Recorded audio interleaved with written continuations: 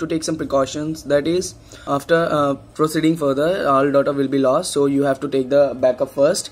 And the routing will cause the warranty void, and you have to just go with it.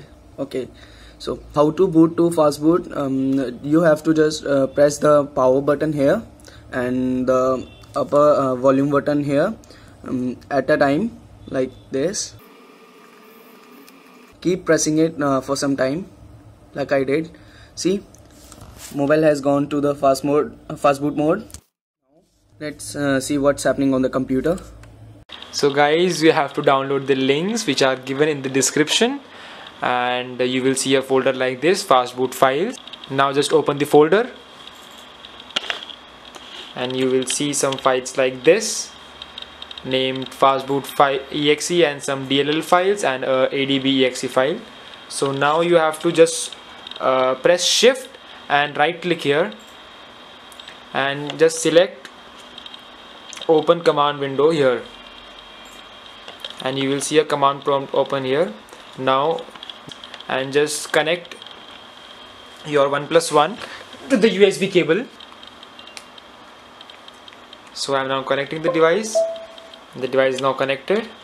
Please make sure you have installed the drivers, which are also given down in the description.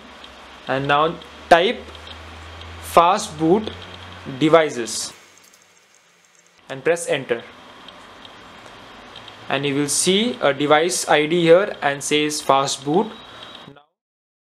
Now just type Fastboot OEM unlock, and now you have to press enter, but we will not press here because from here the data on your phone will be lost. But I have some important data on my phone, so I can't erase my phone.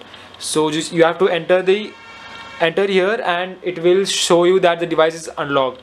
Now just go to the folder here, now press shift and right click simultaneously, and you will see a command prompt window.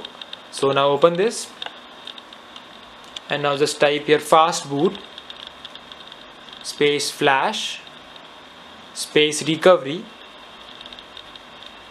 space recovery